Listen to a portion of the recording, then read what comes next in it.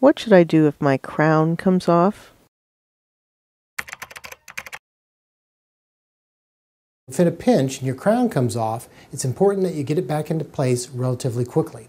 First, wash the crown off. Consider scrubbing it off with a toothbrush. To get the crown to stay on temporarily, take a trip to the pharmacy and purchase some temporary crown cement or some denture adhesive. Add a little bit of the adhesive to the inside of the crown, slip it into place, and bite down. Call your dentist as soon as possible, avoid any crispy, crunchy, and starchy foods that could pull the crown off again, and do the majority of chewing on the opposite side of the mouth until you can get in to see your dentist.